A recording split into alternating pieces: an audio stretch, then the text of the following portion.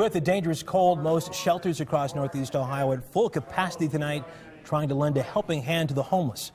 Channel 3's Dawn Kendrick joins us now live at St. Malachi Church in Cleveland. Dawn, good evening. Yeah.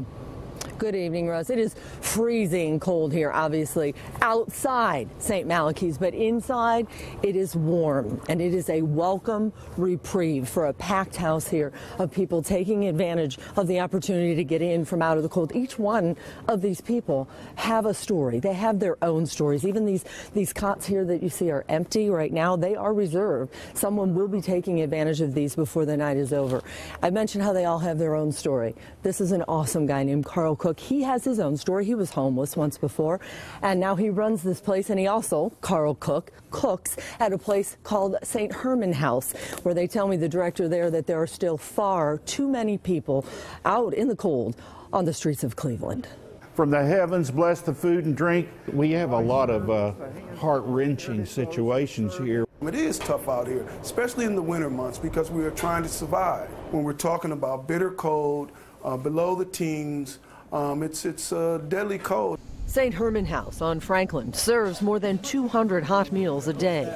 The face-to-face reality of the need.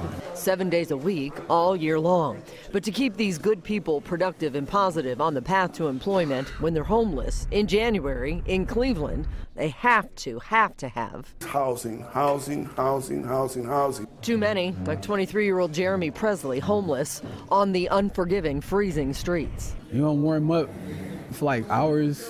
It's stressful. There's no relief in it, to be honest. That's why nowadays regular hours at St. Herman House are abandoned, because the need to get out of the brutal deep freeze does not keep time by the clock. If you were at the back door at 11 o'clock and somebody came and said, I'm freezing, I got to get in out of the cold, and that does happen here. It's just very cold. Michael Basie has 2 full-time jobs and is a full-time student. Had a home last year, but had a divorce. And like a lot of us, had some bad luck. You know, you have to find shelter. You have to find a place to go. Next time you're bundling up to head home, Good night. Be careful out there.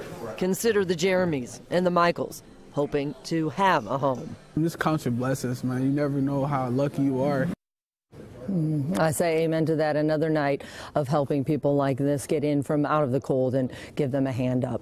I'm Dawn Kendrick, Channel 3 News. Back to you. All right, Dawn. Thank you so much.